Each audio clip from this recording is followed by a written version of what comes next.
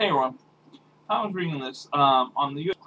crude oil supplies has dropped 6.3 million barrels. Now the nation's crude oil supply dropped at least last week, reporting decline. The government said Wednesday the crude oil supply shrunk to 6.3 million barrels, or 1.6%, to 391.3 million barrels, which is 1.7% above year's level. Now, the Energy Department says information said in its weekly report, analysts expect to decrease 1 million barrels for the week of May 31st, according to Platts. Now, which is going to leave us in kind of a danger zone here for the summer here. Demand for the gasoline over 4 weeks ended at 31st, but 8% lower than a year average. Now, U.S. refineries run at least 88.4% totally capability average up to 2% points. Now, supply is dismal, fuel, down, which includes diesel and heating oil grew by 2.6 barrels. Now, benchmark crude features rose by 57% to $93 a barrel in New York.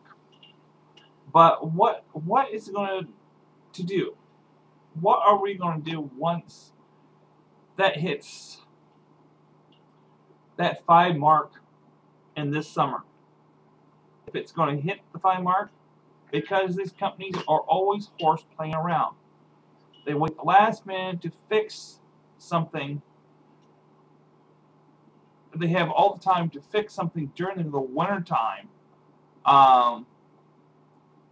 but they wait till spring to fix something, the last moment. That's what gets us. Why they wait the last moment? In order to get that extra boost to pay to fix it. We need to find out another way to come up of fixing and still keeping our oil and gas supply down to the price we can afford.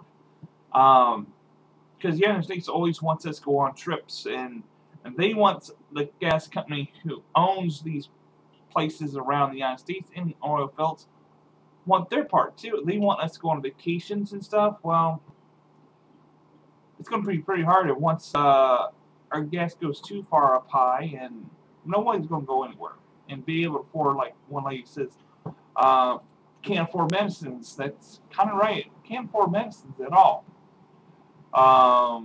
People who's got medicals pay for their oxygen, pay for other things.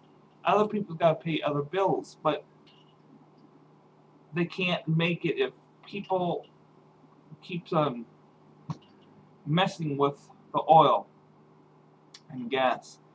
So hopefully somebody comes up with an idea or go back to bringing trains again that goes through each town so we can ride on the train, bring back the good old days of we'll ride trains in town, save our gas, but we'll pay Amtrak or some type of new transportation to come to these towns so we can save us money and be able to get to work easier.